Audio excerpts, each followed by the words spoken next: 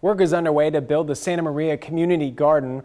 Groundbreaking was earlier today. The new area will be a place for people to lounge, walk their dogs, and just enjoy the beautiful scenery. It was all made possible in part because of the Leadership Santa Maria Valley team. Each year, the team works on a project that is accessible to the community, and this year, they chose for an open space for all people to enjoy. I think the community wants a big backyard, and this could be a big backyard for a lot of the residents of the area. It doesn't necessarily have to be a soccer field. We have a lot of those around. There's also maybe a little bit a slower pace in this type of park as opposed to other ones.